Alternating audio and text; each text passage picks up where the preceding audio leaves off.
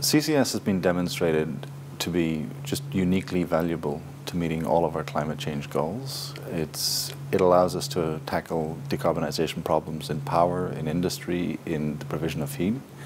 It also is on the critical path to removing CO2 from the atmosphere and reaching the 1.5 degrees goal.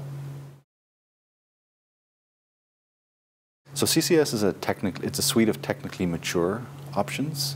So the technology is ready. The issue is deployability, and that means business models against which the private sector can invest, and that's the real gap at the moment.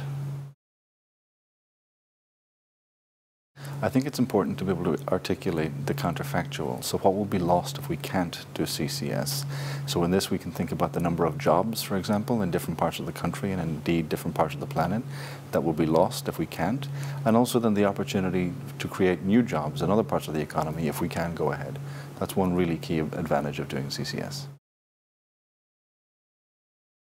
So what's fascinating this year is the extent to which all of the stakeholders, industry, government, private sector, public sector, are really enthusiastic to go and get to work.